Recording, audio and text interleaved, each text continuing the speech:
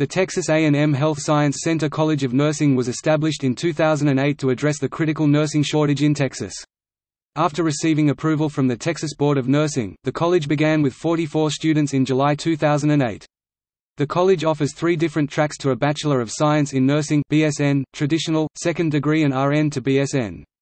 In July 2013, the college received approval from the Texas Higher Education Coordinating Board to offer a Master of Science in Nursing (MSN) degree.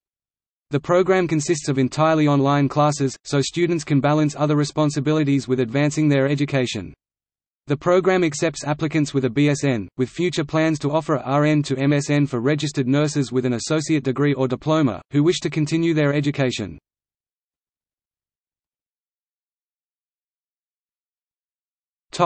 Academics. 3 tracks that lead to a Bachelor of Science in Nursing: Traditional Bachelor of Science in Nursing, Second degree, Bachelor of Science in Nursing, Registered Nursing to Bachelor of Science in Nursing. External links: Texas A&M Health Science Center College of Nursing